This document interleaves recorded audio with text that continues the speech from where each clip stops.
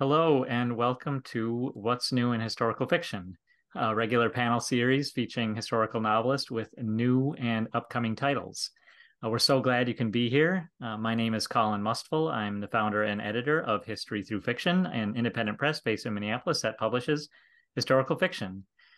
Please take a moment to say hello in the chat. Just let us know where you're joining us from. Just a couple quick things before we get going. I put together a landing page with our panelists' books, and I'm going to post that in the chat. And that goes to, you can see all of our panelists' books, and they're linked to bookshop.org. And we support sales through bookshop.org because they give money back to independent booksellers. And they also have an affiliate link. So when you buy one of our authors' books through Bookshop, it also, we get a small percentage ourselves. So we really appreciate that. Thank you to everyone who made a contribution when you bought your ticket. It is a free event, but I really appreciate those who made a small donation. It really helps pay to help us at History Through Fiction continue to use this Zoom platform and to offer these events. All right, without further notice, let's welcome our panelists. So Martha, if you could say hello and tell us a little about yourself. Hi, I'm Martha Engber, and this is the book I'm going to be talking about tonight, The Falcon, the Wolf, and the Hummingbird. I come from California, but I was originally from Chicago, and my sisters live in Connecticut, and that is where the story is based because I've spent so many years traveling to Connecticut and the East Coast. And I got very interested in the history of indigenous tribes there, especially the Pequot Museum in Mashantucket, which is fabulous. And so from that, I devised the story about two Native American women warriors on opposing tribes during a very short, very heated conflict between the two. One is really big and one is really small, and it's a matter of which one is going to win in a David and Goliath situation. And so that is my book, and I hope you will read it. It's from History of Books, by the way. Thank you, Martha. Yeah, I'm really looking forward to talking to you about that novel. Kathleen, if you could introduce yourself and tell us a little bit about your book. Sure. My name is Kathleen Jones, and the title of my book is Cities of Women. I am currently sitting in Los Angeles, California. However, I am a native New Yorker, grown up in Brooklyn, New York, currently living on the shoreline of Connecticut in Stonington, Connecticut. But my book isn't situated in any of those areas except for the California piece, where one of my protagonists, the modern woman, Verity Fraser, is inspired by the medieval manuscripts to set out to prove that the artist responsible for illustrating the books of an actual historical figure, Christine de Pizan, who was a writer, was another woman named Anastasia. And so she travels to Europe, to London and Paris, to try to find clues big enough that she can establish what she expects, that Christine's books were illuminated or painted by another woman. Thank you, Kathleen. Linda, if you could say hello and let us know a little bit about your book. Sure. Hi, Colin. Hi, everyone. So my book is right here, Bessie, that I will talk about tonight. First, I just say that my name is Linda Kass. I live in the Columbus, Ohio area. I grew up in Columbus. I didn't live there all my whole life, but I have been there for quite some time.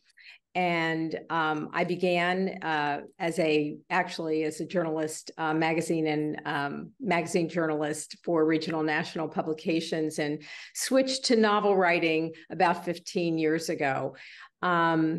This book, Bessie, is about Bess Meyerson. She was a musically talented daughter of poor Russian immigrants, and she was crowned Miss America just days after the end of World War II. Really an improbable choice of a Jewish woman, given the sentiment of bigotry in 1945. her beauty and poise certainly played a role, but really it was her brilliance as a musician that probably captivated not just the audience, but the judges. And in my book, I really focus on her early life, base it on a lot of biographical and historical information, just to focus on a woman who later in life, which I didn't deal with her later life, but she became quite a consequential woman who was active certainly in the early days of television, and then in politics, quite unusual for a mid-20th century woman. So she was quite a trailblazer in many ways, and I was very interested to understand how someone like her became a beauty queen. Thank you, Linda. Yeah, that sounds fascinating, and I'm not familiar with Bess Meyerson, so I look forward to hearing you talk more about her. Kerry, if you could say hello and let us know about your novel. Hi, I'm Kerry Chaput, and I live in Bend, Oregon, which is a mountain town in the center of the state. And my recent novel that came out this summer is called Chasing Eleanor, and it's based off of Eleanor Roosevelt's visit to Bend in 1936. And this is my 5th published novel, and I generally write young women protagonists, and my books always feature found family and a lot of action adventure, and this book is no different. It's actually my first young adult historical, Chasing Eleanor is, and it is based on my character, 17-year-old Magnolia Parker, and her family basically falls apart in your typical Great Depression story, and she has 2 sick little brothers who get taken away from her, and they get sent to an unknown orphan asylum. So she decides that she's going to get them back, and her only hope was a promise from Eleanor Roosevelt, who she met when she was working at a hotel in Bend. And so she sets off across the country to chase down Eleanor Roosevelt to try to put her family back together. Thank you, Kerry. Well, let's go back to Martha. Martha, can you start by telling us about the characters you used, Misha and Pino, in your novel, The Falcon, the Wolf, and the Hummingbird? So who are they, and tell us about the circumstances of their lives and the journey they go on. Tribes in the book, and it's pre-colonial, so before any immigrants come to the country, is loosely based on the tribes of the Narragansett, the Pequot, which was southern Connecticut, and then the Iroquois of western Connecticut, New York, Lake Champlain area.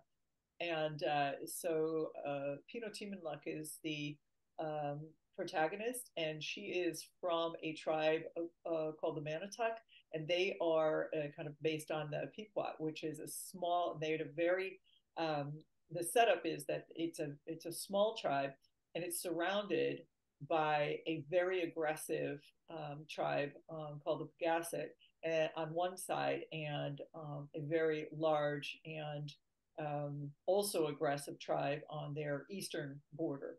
And so Pino is a 19-year-old. By that time, of course, that's a full woman. She's been married, had a kid, and so forth. But she's a brilliant strategist. And as you know, the warfare is very important in this book. And the Native Americans just knew so much about how to use the terrain and their knowledge of the terrain. But her issue is that she had never recovered from the trauma of her sister being murdered about 10 years previous. And she's essentially trying to, by saving her tribe, redeem herself. And her opponent that she learns, it turns out to be another female in the Pagaset tribe, who gains, I guess, is a more traditional way of women using influence by influencing one of the chief's sons, who is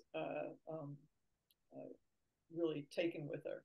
And so that's how she gains influence. But it's this the two of them learning about each other, and it's a very unusual, intense situation. And I assume that in warfare, it would just, that you would know your opponent because just by the moves they make and where they go and what they do and the decisions. So and she too is a near slave, and so is essentially trying to beat Pinot by virtue of, and in so doing, gain her own freedom. So they both got a lot at stake. One losing the entire tribe, the other one losing her freedom for good. So that's the two. I love And women. I'm just I love women characters. Yeah. Were you able to base them off of any one in particular that you found in a historical record, or how did you come up with those characters? No, there are instances of women warriors in Native American culture, and they could be sachems and chiefs as well. It was not as likely. In this case, I really based it on the feeling I got one day when I was in Connecticut biking through the forest, and you just have this feeling of the people who lived there originally, and they just this female just quiet watching, and so that's what I went from. That's fantastic. Let's go to Kathleen. Kathleen, you already talked a little bit about Christine de Pizan. Can you tell us a little bit more about her, and how did you first become interested in studying her and writing about her?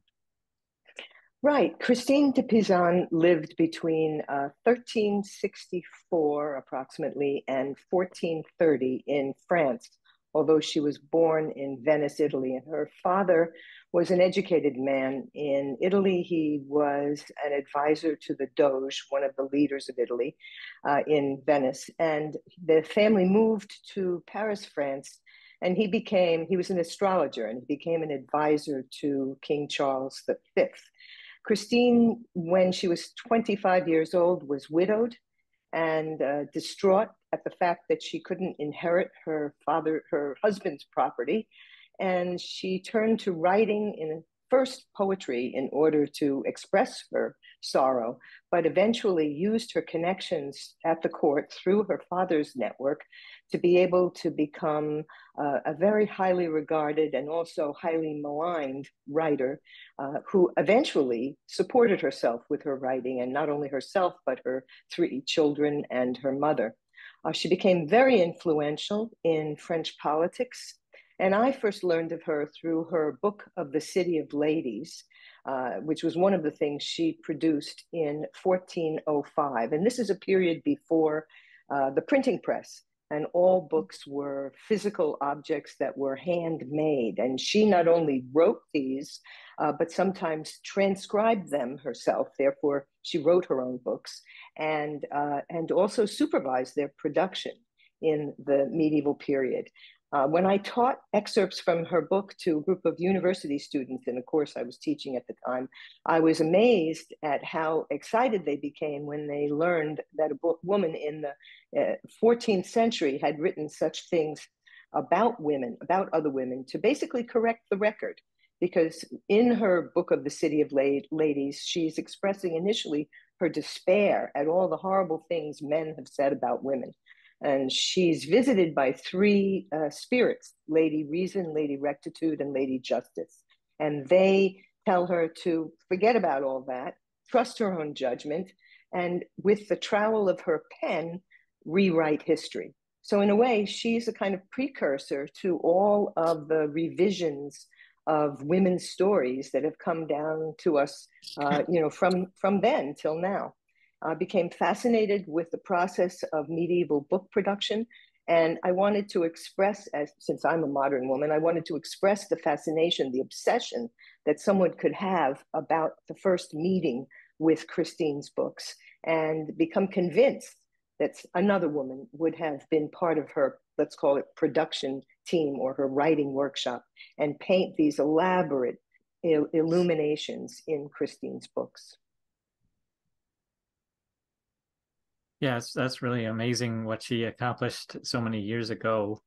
And I don't know if there's any connection, but yeah, I mean, that made me think of Dickens and A Christmas Carol with the Three Spirits. Right. Yeah. It looks like one of our attendees, Kim, she has a connection to Christine de Pizan and also to Bess Meyerson. My mother-in-law was a runner-up to Miss America the year she won. So, Linda, if you could talk a little bit more about Bess Meyerson and what inspired you to write a book about her. Sure, Colin. Bess Meyerson was born in 1924. She was a very unlikely beauty queen contestant, as I mentioned earlier. She grew up poor. Her parents were Russian immigrants. They lived in the Bronx, and it was very important to her mother that her three daughters, and Bess was the middle of three girls, were musicians. She lived in a cooperative, one of the first cooperative apartments called Sholem Aleichem in the Bronx. And so many individuals who lived in this 5-building complex were from Eastern Europe. Many were musicians or artists. This was really, many of them were Jewish, as were the Meyersons. And this is how she grew up. She started taking piano lessons when she was 9, and she became quite a talented young musician. Her first foray out of the Bronx was at the age of 11 with a music instructor who lived on the Upper West Side of Manhattan. And this woman, Dorothea La Follette, became extremely influential in Bess's life, a mentor to her. She, in fact, also encouraged Bess to apply to the very newly formed High School of Music and Art, which was really a brainchild and a passion of Mayor Fiorella LaGuardia's at that time. And so she entered the school as a 13-year-old in 1937, which was the second year of this high school. And it was for only the most talented visual and musical students in all 5 boroughs of New York City. And it was there that she really blossomed and also became more aware of the impending crisis going on in Europe, which was before, the preliminary before World War II actually began, because this was 1937. And so while she was in high school, it was from 1937 to 1941. And the war, obviously we were attacked at Pearl Harbor 41, and she went to Hunter College 4 years during the 4 years of World War II. She really, through this book, and it's really her early life. I follow a decade of her life. I start when she's 12 years old. And the reason I do that is because Bess Meyerson was almost 6 feet tall. She was her adult height at age 12. And you can imagine how that must have felt to a 12-year-old girl. And she was very self-conscious, frankly, and very unconfident. Not, again, your typical beauty queen, as you would think of someone who, as we all sort of, those of us who knew Bess Meyerson, she was tall and graceful and beautiful and talented. And growing up, she was certainly not that. She sort of blossomed as a teenager. She really cared very much about her music, and perhaps someday becoming either a soloist or a conductor. But these things were really not open to women at that time. So through Bess Meyerson, I not only focus on how she grew up and what the kinds of the life she had, but also through her, I think the reader really sees mid-20th century America. And it was filled, unfortunately, with a lot of bigotry toward women, toward Blacks, toward Jewish people. And so it was, she was a very unlikely choice to become Miss America, frankly. And that made me quite curious about how that was, and really why she even, submitted an application to become a Miss America. And actually she didn't. Her sister and a friend submitted some photographs of her. And the only reason she really agreed to be in this contest was because it was the first year it had a $5,000 scholarship, and she really wanted to go to Juilliard, some musical academy. And she wanted to buy some things for her family, and so she got into this contest, and it was quite interesting as she ended up winning. She really was their only college graduate, and really one of the most intelligent winners of this contest. And yet it was a beauty contest. And so the year following her reign was a challenging year for her as well. And I get into that in the book. So I cover 1936 when she's 12 to 1946 when she's 22, following the year after her reign. Kim comments that her mother-in-law's talent was packing a suitcase. So what was Bess's talent? Well, as I said, she was a piano prodigy, yes.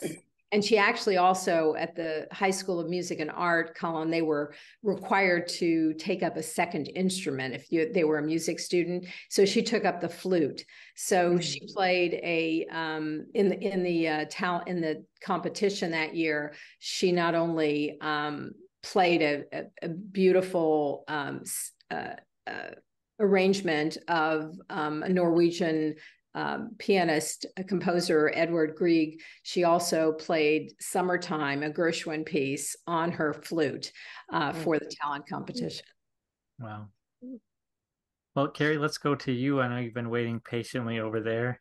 Tell us about your main characters, Magnolia, Hop, and Red. How did you get to know them as you were putting them down on the page? Well, a lot of revisions. That's how I got to know them. Magnolia was a challenge for me to write. 17-year-old. She's kind of tough as nails, but really has a huge heart, and she loves her brothers, and she just wants to protect them and save them because her mother dies in the opening of the book, and her father is taken off, and she feels very responsible for keeping her family together. And it's that typical eldest daughter syndrome of they're responsible, they take on what the parents sort of failed to do, and so she thinks once she gets control of this family, it's all going to be different. She's going to get a job, they can go back to school, and of course that is not how it goes. Sort of her youthful ignorance in a really lovely way led her to believe that she was going to be able to do better than her parents, and everything kind of falls apart.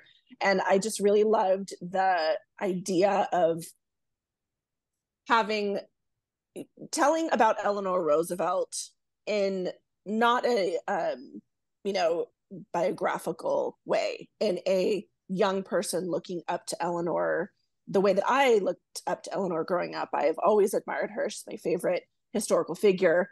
And I thought, what a great way to introduce readers to Eleanor Roosevelt and all of her incredible accomplishments through the eyes of a sort of struggling 17-year-old. And she looks at Eleanor as this role model and sort of the mother that she doesn't have anymore. In a lot of ways, she reads everything that Eleanor Roosevelt wrote. So Eleanor actually, the list of things that she has done as accomplishments are amazing, but she actually made more as a writer than her husband made as president during those years. And so she's just really an incredible woman. And so Magnolia looks up to her, reads everything about her, and kind of is on this cross-country chase, riding the rails and everything. Yes, to find her brothers, but of course it is in part to find herself and forgive herself and sort of let go and move on and start to live her own life. And in the process of writing this, you know, as characters do, they just sort of like push their way in, and you go, okay, I guess you're in this now. And I think because I don't outline and I don't plot, I just sort of write what comes to me at the time, which is why I do a lot of revisions. What happened was I took all of these historical facts and the stories that I read about in memoirs, and they all kind of joined together in these young people, and they sort of presented themselves in the story. And a lot, like Red is a 14-year-old, a young girl who has a really traumatic past, and I didn't want to bring that too in the center of the book because it's pretty awful, so I wanted it to be in the backstory, but it was part of a memoir that I wrote, memoir that I read, where all of these people talked about their stories from the Great Depression and riding the rails and the things that they encountered. And this one man had said it was the saddest thing that he had heard. And so I had that be her backstory. And Hop is an orphan who is just doing migrant work and traveling on the rails, as many, many young men did. And they form a little family. And through all of their shared trauma and difficult backstories, they teach each other how to kind of trust again and move forward. I think that's just such a wonderful angle, a way to commemorate Eleanor Roosevelt and kind of inspire other, young readers in a way that you were inspired. Well, I'm going to go around and ask some more questions of our panelists, but we will go to questions from the audience a little bit later. We already got one from Edie, so maybe we'll get to that a little bit later, Edie. I do want to post the link to the landing page. If any of these novels pique your interest, just head to that landing page and you'll find buy links there. Let's go back to Martha. Martha, you already talked about this a little bit, but I was really curious about the challenges of writing a pre-colonial narrative in the Western Hemisphere. I've written numerous novels that are, have to do with the conflicts between the white settlers and the native people. So what inspired you to go that far back, and what were some of the challenges of doing the research and creating an authentic historical novel set in pre-colonial America? It was an odd thing. It's just I didn't want any white people in it. It's a very odd thing to say. But I wanted to start before that because most of of course, that you have some fabulous Native American authors who write so well about the conflicts with colonialists, and that from that moving forward. And when I was thinking about the tribes, when there isn't that presence of this colonial power, there was that breath to see how they existed with one another. And that was fascinating. It was before horses, for example, so they primarily used dugouts, and they were fantastic long distance runners because that's the best way to go. And they could run those forests, they could do a marathon a day if they needed to. And it was amazing. So I didn't want to have that as a distraction, I guess. And one of the ways to research it is through I started this probably about 22 years ago or so. And the research is always, and this is probably true for all of us, the research is like one of the best reasons to write historical fiction, because it's so enlightening all along the way. So I was reading books and maps and, getting anything I could, because it wasn't really easy. It was not all on the internet. But going, as I mentioned before, going to the Mashantucket Pequot Museum and Research Center in Southern Connecticut was a fabulous resource. They have a living village that shows in detail the tools and the it's like people walking around, except they're of course models.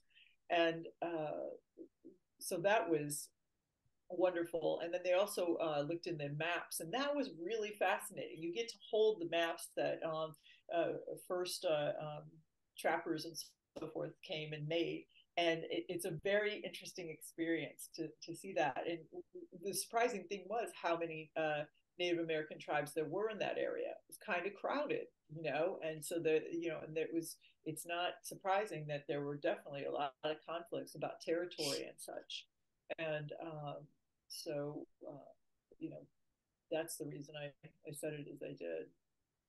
So 22 years. I just love the terrain. I guess I just love the terrain of Southern Connecticut. It's rolly. It's got mountains. It's got ridges. It's got salt marshes. It's just, I really fell in love with the land. I'm sorry. So you said it's been 22 years of research. I know. Well, wow. I obviously stopped researching a while ago, but it was, I started it about 22 years ago.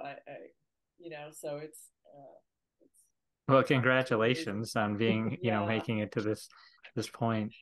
Yeah, it was very interesting. Kathleen, if you could talk a little bit more about Christine, I'm specifically curious to know more about the role of women in medieval society. You talked about some of the challenges that she faced. So what position were women in? And also, why do you think it's important to shed light on someone like Christine de Pizan's accomplishments now? Yeah, in many ways, we have a tendency to think that the medieval period was nothing but the Dark Ages, and that there's a natural progress from then to now, and that women have continued to improve their situation, opportunities, and so forth. And actually, that's not necessarily the case. In some cases, women had many opportunities for productive roles outside of the home, let's put it that way. Although there were expectations that women would be married and have duties in the family, they also played a very active role in the community in many arenas, whether it was as owners of inns or as runners of farms or any of a number of activities. They were very, very vital to the productive economy at the time. And probably the higher up the class you went, the more idle you found women, which is what makes Christine de Pizan so interesting, because it was her father who really encouraged her education. Her mother really discouraged it, and I actually explore that in the novel in scenes when Christine is a young girl, very eager to continue the educational path that her father's encouraged her to pursue. And one of the real reasons is, somebody I know commented in the chat, which is that I think she's really one of the first feminist writers in Europe. She definitely says many things to set the record straight and supports women's education, but it's not only that. Her influence at the court of Charles VI at the time, when most of her publications were the most prominent, was astonishing. She really was an active participant in influencer, you might say, in many of the political divisions at the time. And the fact that a woman who at the age of 25 is widowed, has 3 children and her mother to support, and is left really without much in the way of economic means. As I mentioned, she couldn't inherit her husband's property, figures out how not only to survive, but to overcome any of the obstacles and to become really a publisher in her own right. And that's another thing. In the book trade at the time, and Paris was the center, one of the centers of the book trade, well, women were very, very active as in all aspects of that trade, whether it was parchment making or as scribes or as artists themselves. And I really wanted to bring that to the foreground so that we're really aware of the contributions that women have made and the incredible legacy of Christine de Pizan from that period, from the 15th century all the way now. I mean, if you read the Book of the City of Ladies and you think of the many, many contemporary novels that have come out just within the last few years that are revisions of, say, ancient Greek myths, you can find precursors to all of that in Christine de Pizan's Book of the City of Ladies. But she also wrote military treatises. She wrote poetry. And so the range of her influence, which sort of went out of knowledge for a while when, by around the, say, 17th century, we hadn't heard much of her. And in fact, in English, there was a lapse of some 400 years between the first English translation of her works, which took place in, I think, 1521, to when Earl Geoffrey Richards came out with a new translation into English of the medieval French, and that was in the 1980s. So we had this gap in availability of her books in English for a very long period of time. I'd say, yeah, it's a long time. Well, Linda, I wonder if you could talk about the dichotomy that Bess Meyerson faced. On the one hand, she had this vibrant Jewish community that she grew up with. On the other hand, she faced all the kinds of anti-Semitism in 1940s America. Can you talk about that dichotomy that she was challenged with? Yes. She throughout this, while she was in the Bronx, it was a very insular, upbringing, and she was pretty much insulated from the more secular world. And as she went out, began her piano lessons and her journey to the Upper West Side, and then to the High School of Music and Art, and then to Hunter College. She increasingly, was around others. The most anti-Semitism that she really faced came when she entered that Miss America pageant.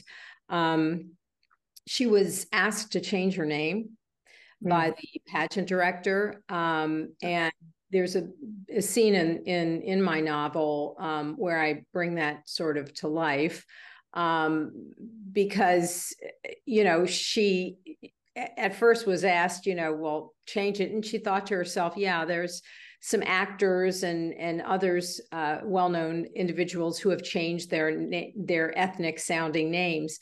But as she then started thinking about it, she realized that if she won, her family, her friends, her campers, because she was a counselor to camp every summer that she was in college, they wouldn't know it was her. And so she wanted to keep her name. And when you think about it, it was kind of courageous for her to just sort of stand up to the executive director of the pageant, who was a very strong Southern woman, much older than Bess Meyerson was. And I call it Bessie because she was known as Bessie by her friends and family as she was growing up. But then as she went on to her reign, there were circumstances that she had to face as well, where at one point she was somewhere in the South and was to give a talk at some country club, and as she started descending the stairs in a gown, and ready to perform her piano piece, overheard the host tell her chaperone that this is a club, we don't allow Jewish members. We don't allow Jewish people at this club. So we are not going to hear from her, and so she had that kind of discrimination. And she also saw a lot of discrimination of others, and particularly bothersome to her was the racism that she saw around her. And she spoke against that. And what was really inspiring about her in her early life, and certainly she became a consequential woman later in her life, a part of her life that I just deal with quickly in an epilogue, because I'm really focused on her sort of coming of age, whatever you want to call it, her moral and psychological development as a young girl into a young adult. She is really someone who really becomes consequential at her reign when she meets an executive with the Anti-Defamation League. And they assign her, she joins with them to be a spokesperson for what is called their Brotherhood campaign, a fight against really racism, and to build tolerance. And she spoke across the country, everywhere, high schools, any kind of organizations, and she became their spokesman. And they tagged it, because she had been Miss America, they tagged it, "You can't be beautiful and hate." So it was really interesting also that here, this is 1946, the year of her reign. She won in 1945. But so 1946, she's, she's cascading the country and fighting hate. And it's, we see today so much relevant kinds of sentiment that that we're trying to deal with now. So she became consequential then, and actually through her life later on, she never left her advocacy of and work with the ADL, along with a lot of other things. Bess Meyerson became a trailblazer, a pioneer in the television industry. People might have remembered her on a game panel show, which was what was so popular in the 50s and 60s. I've Got a Secret. But then she also became very well known in New York City government. She served under Mayor Lindsay as the Commissioner of Consumer Affairs very successfully. She served under Mayor Koch as the Commissioner of Cultural Affairs, with a great impact on expanding cultural opportunities in the city. So she really, went on as a woman in mid-century, mid-20th century, to do quite a few things and continue to advocate and become an activist for tolerance, for cultural affairs, for consumer affairs and whatnot. So that was quite inspiring for me. Yeah, definitely just an amazing life, and how great that she was able to use that platform for such positivity. Kerry, let's go to you. I wanted to ask you about writing a novel set in the Great Depression. So what was it like for you researching that time period and bringing it to life? Was it anything that was, because we hear about it in textbooks, but then to really put yourself in the shoes of someone experiencing that, what was that like for you? Well, the Great Depression is my favorite time period to read about. And so, like you said, we don't always see novels on the bookshelves set in the Great Depression. So when I do, I just, grab them. I love them. And I had finished Kristen Hanna's The Four Winds, came out, I think right when I was finishing up edits. And she did a really beautiful job of discussing the Dust Bowl and everything. And it's always so sad to hear these stories of just, desperation, really. And so I needed there to be some light at the end. I needed there to be this hope. And that's where Eleanor Roosevelt came in, because, she's a very small part of the story. They have a chance encounter in the opening of the book in the first 3 chapters. And then she's chasing her like a dream, sort of. And so she is this positive, overly hopeful thing in her world. And I liked that, because the stuff that they were dealing with was really, really hard. But on the other hand, I think this is really what draws me to historical fiction, is when you drop people in the worst of times. When you talk about the Great Depression, you strip everything from people: their homes, their livelihood, their status, their material possessions. When you take away everything, who are you? And that's really the question of the Great Depression, and why I'm very interested to read about it. And what's really fascinating is that you hear story after story after story of people talking about how really, truly heartbreaking that time was, but it allowed the best of humanity to rise to the surface. People who had nothing were giving away quarter sandwiches to people at their back door. The people who had the least were giving the most. And I think I tried really hard to lean into that positivity, because otherwise you're just raking through hopelessness, I think is what one of my reviewers said. And I'm like, I know, it was the Great Depression. It was very hopeless. So yes, it was sad to read these stories, but also hopeful in a way, because we are very, I don't know, we're very into our material world as a modern society. And then you think about, as we all do when we read fiction, what would I do if I was in this situation? And we really don't know, but it's a very interesting idea that if everything that you had right now was stripped away from you and you had to protect your family, what would you do? And so that's why I like action adventure as well, and why this ended up being YA. It didn't start out as YA. It started out just as adult historical fiction, but all of these younger characters sort of pushed their way in. I think that was important because they still had hope and grit and fight to get through this hard time. And that's such a wonderful way to look at it, that it really brings out who you are. And I mean, that's perfect for a fiction novel, and getting to know characters and having the reader be able to relate to those characters.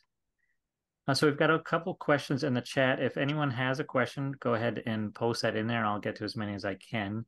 A little bit earlier, Edie asked, and I'm sorry if I'm pronouncing that wrong, asked about your research. Like, do you enjoy the research? And I know we already heard from Martha a little bit about that.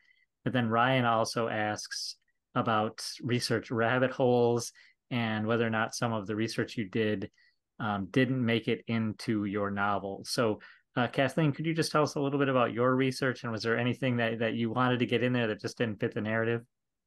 Yes. I spent, I suppose this research has been going on for me for more than 10, maybe 15 years, on and off. Not that I've been working on the book that long, but I've certainly been involved in researching this period. And as a consequence of that, very exciting for me, and in fact, a temptation that I have to resist, because having had an academic career and taught at the university for so many decades, research is sort of your middle name. And I wanted to get to writing the novel. And one of the rabbit holes that I fell down was in relation to Christine de Pizan's early life when she was born in Venice. I started to research a lot about women's lives in Venice at the time, and created an entire character and a whole bunch of scenes that expanded out to 2 or 3 chapters, including work on what was going on in the sex trade industry and prostitution in Venice. And interestingly enough, the city rulers decided at some point in the 14th century to enable women to become the brothel owners, because men were so corrupt at that task. And that seemed to be really fascinating to me. So I wrote 2 or 3 chapters which explored that. And then I had to ask myself, what's that got to do with the story? Because after all, I haven't even talked about the main character from this period, this medieval period, isn't actually Christine de Pizan, but it's the painter, Anastasia, who brings Christine's stories to life through her painting. And so as much as I was getting excited about the research discoveries I was making, the mentor I was working with at the time said to me, what has that got to do with the story? And painful as it was, I had to eliminate those chapters and all of that research and move on. Kathleen, I think you need to write your next book about female brothel owners. I want to read that. Maybe. Linda, I know you talked a lot about some things you were able to include in maybe the epilogue. So were there parts that you really wanted to get into the narrative that you just couldn't? Well, I think that in this case, I did my research. I read these. I started with biographies of Bess Meyerson, and frankly, when I first read these biographies of hers, I hadn't committed that I was going to, write a fictional portrait of her early life at that point. I just was curious to take it back a step here. I was very aware of Bess Meyerson. I was aware that she was Miss America, that she became kind of an iconic figure later in her life. But I read something in early 2020 in an article about Miss America contest, and inevitably they would always mention Bess Meyerson in these articles. And what struck me had to do with the fact of the year of when she got this, she was crowned, that it was literally 6 days after the close of World War II. And I had previously written 2 novels, and they were set in World War II, and part of one was set in New York too. So I was aware of how unlikely that she, a Jewish woman, would win Miss America at that time period. So that's what drew me to suddenly read these biographies. So when I started reading biographies, that was my initial research. I read 3 different biographies, and I am most attracted to the early life. And there was a whole lot of stuff I knew about her later life. Much of it very good because of the impact she made on television, later in politics in New York. She even ran unsuccessfully for the Senate. But then also there's some personal choices she made, got her, in a little hot water during later part of her life. And I really wasn't interested in going there. So maybe that rabbit hole I didn't jump into.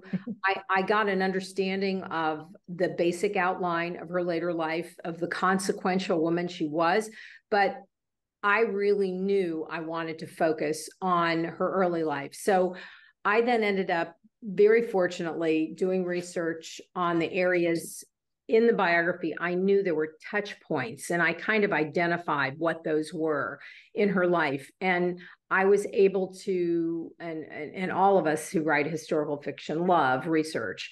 So I was able to find books, for example, a book on New York during World War II.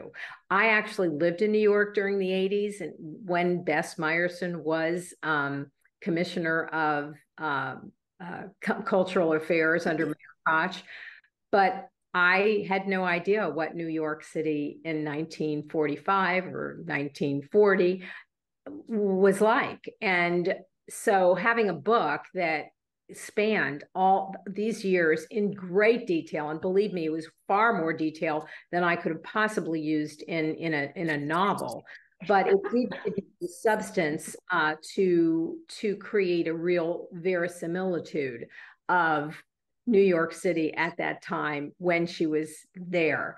But I came across another book just serendipitously at the library of written by the first principal of this high school she went to, so to be able to really read a whole book about everything about this high school, where it was, what the classes were like, what requirements they had of students, the school newspaper even, I was able to actually inhabit her and be, being in this high school because of that book.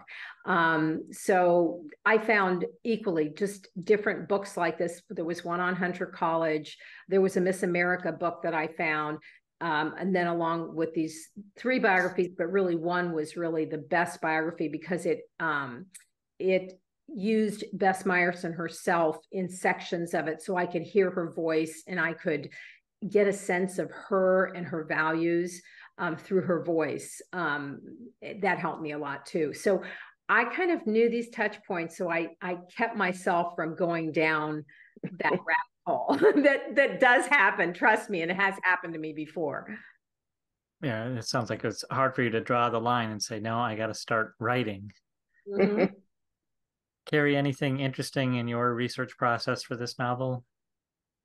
Yeah, I was very sad to have to cut out a scene that I wrote, but same reason as Kathleen.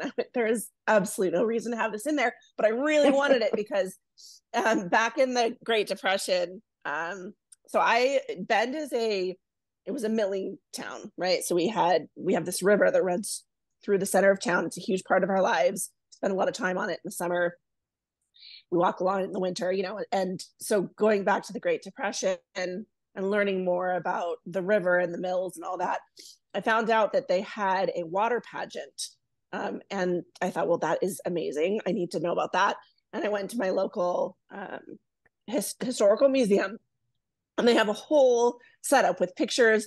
And so they built, during the Great Depression, they built these huge swan floats, and they had princes and princesses and gowns, and they would parade down the river.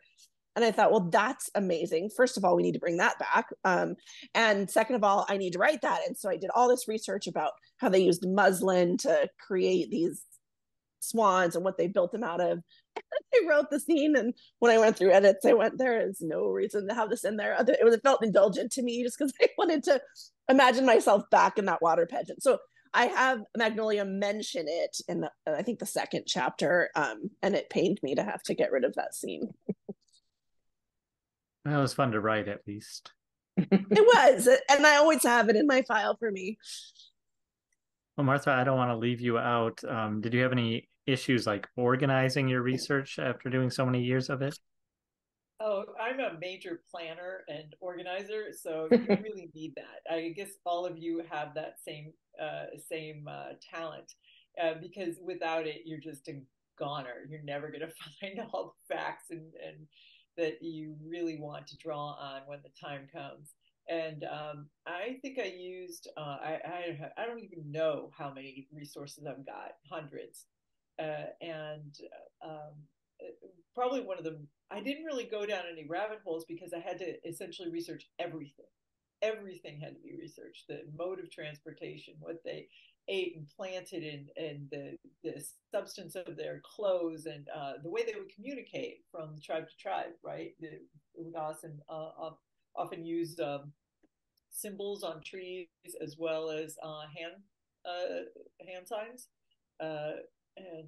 So it was just very interesting. And probably one of the most interesting things was I eventually found something on YouTube that was a woman doing bird calls. Now you hear bird calls are a big part of the story because it's a subtle way of being able to communicate with one another in tight spots, especially if the enemy is nearby. And you hear about it, that people would be able to make these really good bird songs. But I found this woman on YouTube, and it was crazy. It was crazy. It's like she opened her mouth, and there was you knew that some bird recording was coming out. It couldn't possibly be this human person making this sound. And so that was really, really fascinating. You really see it just efficient and clever, and not wasting anything. It was really, really an amazing. Yeah, definitely. And you make a great point about all the intricacies that are required to write a historical novel and do the research, not just on the major facts that are written down, but on all those small, tiny details. Well, we're coming up on the end of the hour here, on the end of our event. This has been a really awesome panel. It has just flown by. I'm going to remind our attendees that if they want to pick up any one of your books, we encourage you to go to bookshop.org, and I put links to that in the chat there to pick up the books. I want to mention too that our next panel is going to be October 29th at noon. It's a Sunday. I don't have the link prepared for that yet, but just follow us on Eventbrite, and that'll keep you up to date on all the events that History Through Fiction is hosting. I like to end our panels with a question about the value of historical fiction, because as we've just been talking about, all of you have done a bunch of research. I think two of you, maybe more, are journalists. I know, Kathleen, you're an academic.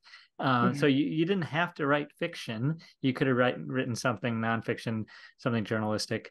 So Kathleen, why don't we start with you? What's the value of historical fiction, and why tell this story through fiction?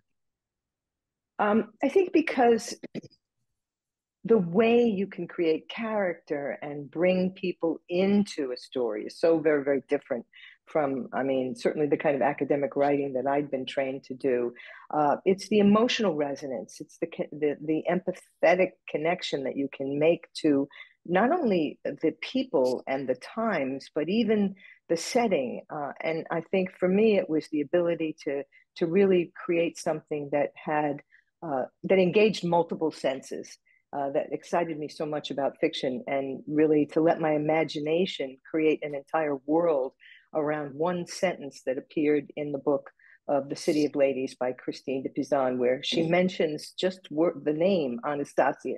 We don't even know if she was real or just an allegory. And I could create an entire story of someone around that based on what I knew about the times or learned about the times, but bring it to life. I mean, just to really bring people to a much closer connection to the past. I think you do that more viscerally through fiction. Yeah, deeper visceral connection. I like that. Martha, why did you choose historical fiction to tell this story? It's the two things that you're always looking for is to actually really when you get involved in the characters, you realize exactly how much all people across all time have in common. It's much more in common than there are differences. They become just people in really hard circumstances, and that was fascinating, as well as, and then the second thing, of course, is to really learn how things operate. I happen to be reading a Alan First novel about the Balkans, and I finally understand the Balkans and their importance in World War II. And it's not anything that can be possibly conveyed through a history class. It just can't. When you see people, negotiating the borders or struggling with the weapons they've got, or how they're feeling about their enemies or whatnot, that really brings it into you really do understand the terrible stressors of that time. And so those two things, how common we all are and how cool it is to find out about times that we were not there. Yeah, story helps us learn in such a unique way.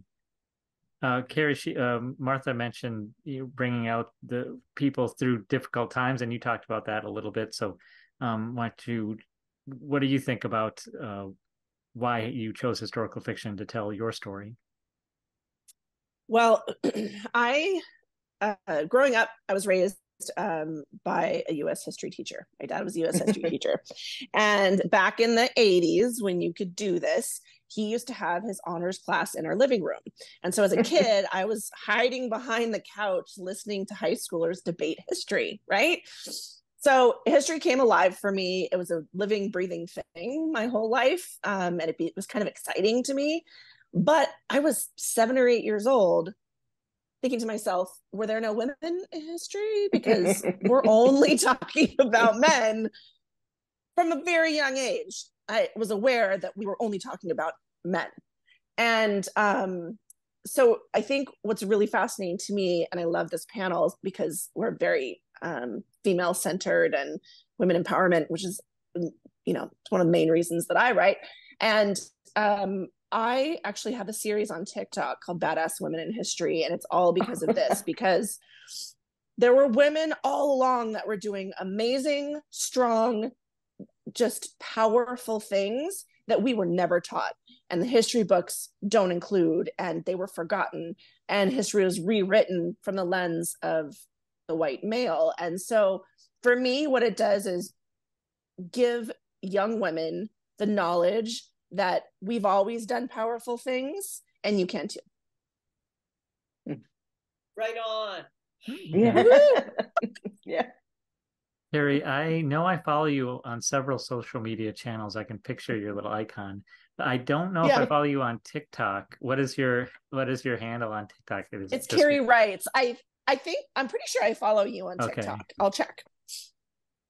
Linda, so why do historical fiction? What is the value that you think for you in telling your stories? Well, I think so much has been said. I don't want to repeat it. I think the most important thing is to create witnesses. We need to remember these women, these stories, and we can do that. But in terms of fiction, historical fiction, the reason to do that is so that we can create human beings on the page, so people can actually understand this, the individuals come alive in fiction, where you're able to put them in a setting, in a context, talking with, in a scene, and they become as I think Kathleen had mentioned, you're engaging with them. So it's to put a human being on the page, I think, most importantly. Well, I want to special thanks to all of our panelists today. Congratulations on your books. Thank you to all the attendees. I think this has been a really wonderful discussion, and I'm so glad that we're able to have it. And that'll end our event tonight. So thanks again for joining us, and have a good night. Thank you. Thank you. Thank you. Thank you.